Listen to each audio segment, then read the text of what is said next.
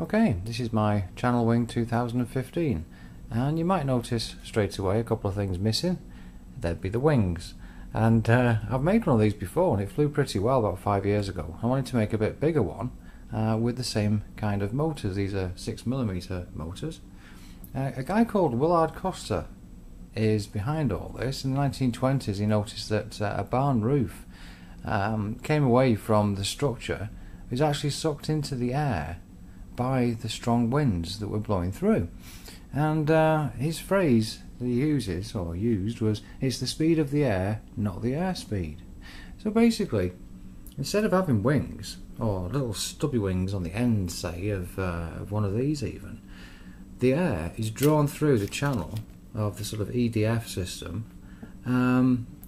through the propeller, out the back, and creates a suction at the front, which lifts the aircraft up. So in my first version of one of these, I decided not to use wings whatsoever, and it did fly. So I'm really hoping that this one goes about the same way. What it is, it's a 2-channel, but I've also got a modification that I've put onto the receiver so that I've got rudder at the back for extra manoeuvrability. So I'll take it down to the field and see what happens.